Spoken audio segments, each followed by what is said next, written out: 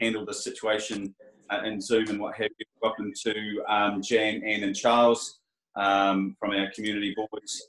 So we've straight into this, no apologies that we've been told of. Identification, no motion in regard to that. Is there anything of a minor nature someone would like to raise? I'll take that silence as no. And moving on with that, declarations of conflicts of interest. Thank you, everyone. And again, Joe, if you see anything, just give us a heads up.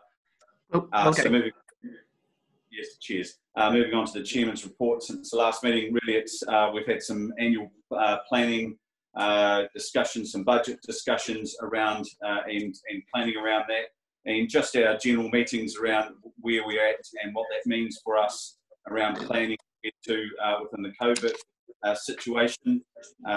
So apart from that, that is my report. I'll move that as being read. Could I have a seconder, please? Yep, Councillor Wells. Thank you, Parker. Yep, awesome. All in favour? Sounds good. Against? So moved. So confirmation, moving on to number 6, 6.1, confirmation of minutes from the previous meeting. Someone would like to move those, please. Councillor Parker, thank you, and Councillor Gilchrist. All those in favour? Against? So carried. So moving to reports, 7.1, investments and borrowing treasury report for the quarterly ending 31st of March 2020. And I welcome our Chief Financial Officer, David, if you could speak to that paper for me, please. Thank you, Mr. Chair. I'll take the report as read. I'll just add a wee bit of comment around the environment that we're now working in. As you realise, we're in coronavirus, but even before that, we're a wee bit of a depressed economy. We're in a low interest rate environment, and it's going to be quite interesting to see how governments worldwide react to this. There's not a lot of room for them to actually start moving, reducing interest rates, because interest rates are still are really low in terms of reserve banks and what have you that. So it really comes down to how do they stimulate economies. That's sort of a balancing act, because the more stimulus you put into an economy, the more risk you have around increasing, inflation and stuff like that. So a lot of the commentary that's been coming out around coronavirus and stuff is, we're going to be in a depressed state for an amount of time. I guess from a council perspective, while that does place pressure on cash flows, it does give us the opportunity to continue to borrow for some of our essential capex programs at lower costs. So that's just a side benefit. So in terms of the report, it's pretty much business as usual. Please note that it was the 31st of March, so we only had about 2 or 3 days of the lockdown in it. As a response to coronavirus, we are taking on more short-term deposits just to make sure we've got cash available to pay bills. In order to help our creditors, suppliers, and that, we've moved to paying bills weekly to keep the cash flow going through those businesses locally. So I'm happy to take any reports around the report.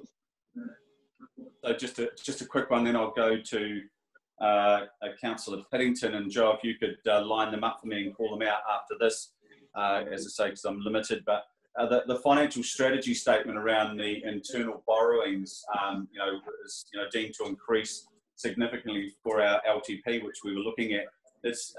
Will that change at all in terms of a strategy, or can you comment on that?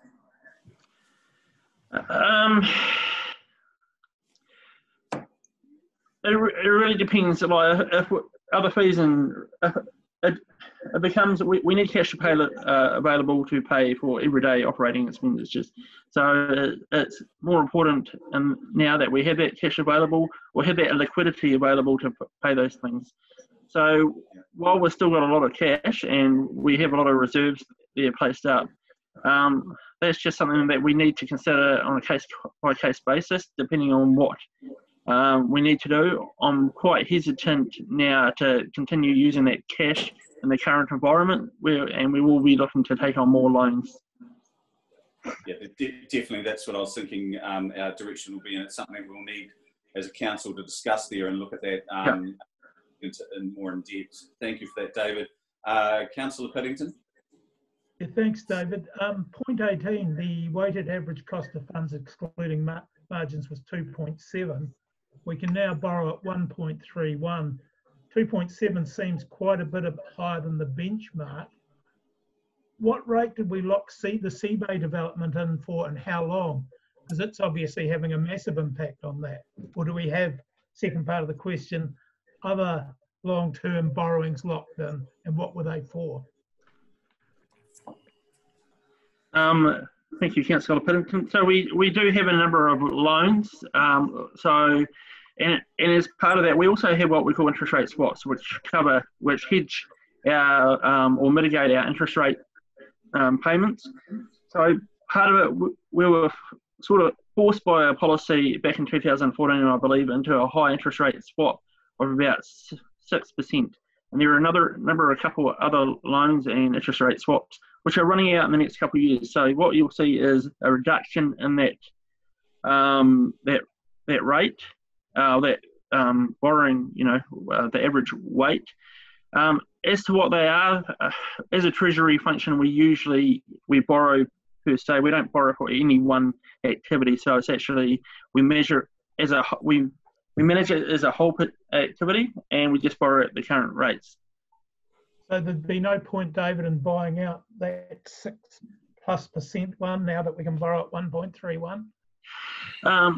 Unfortunately, our interest rate swaps, there's no win in paying it out early, because effectively, believe the value of that one over Seabay is about $1 million. To get out of that, we've got to pay $1 million. So the way the banks price them is they don't want to take a loss on it, and so there's no benefit, and it actually force our cash flow in this regard.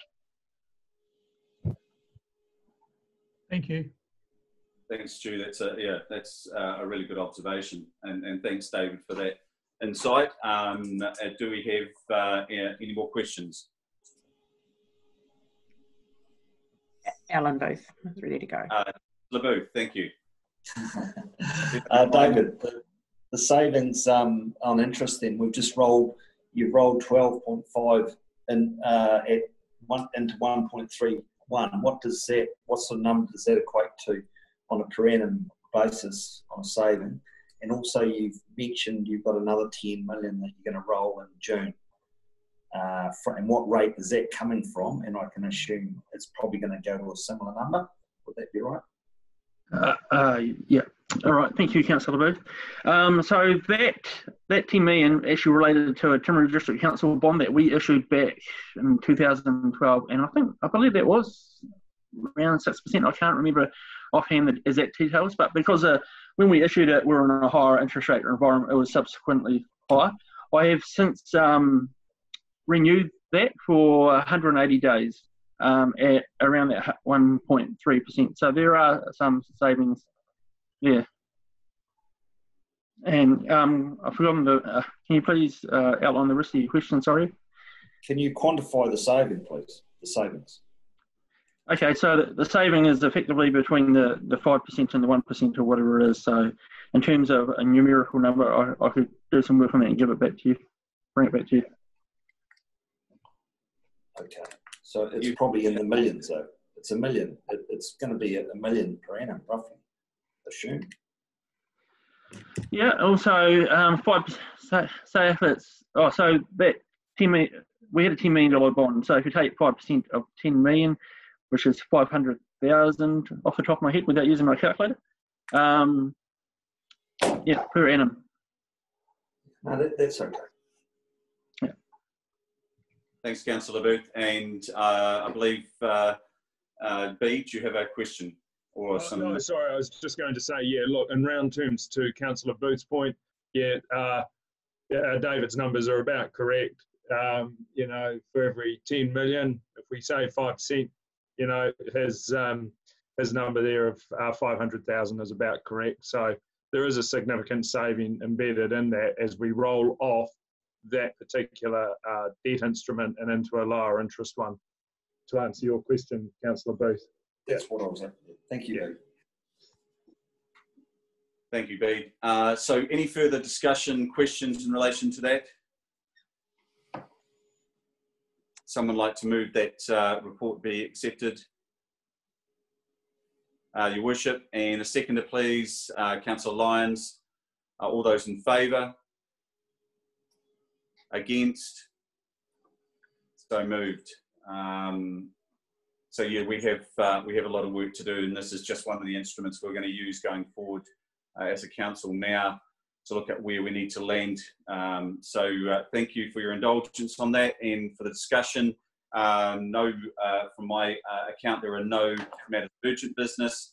We don't have any that we've moved forward from a minor nature. So with that, I'll call the meeting to a close, and it is 10:53. Thank you very much.